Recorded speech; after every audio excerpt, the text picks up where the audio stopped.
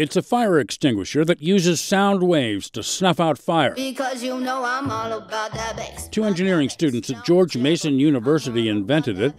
It uses low-frequency sound waves, deep bass sound that displaces oxygen from fire, taking the breath out of the flame, so to speak. No foam, no water, just sound.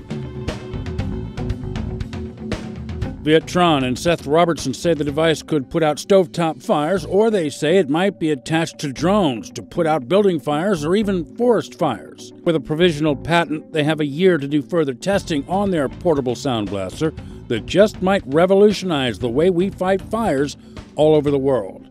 I'm all about that bass, no trouble. I'm all about that. For VOA's What's New, I'm Todd Grosshans. I'm all about that bass, no trouble.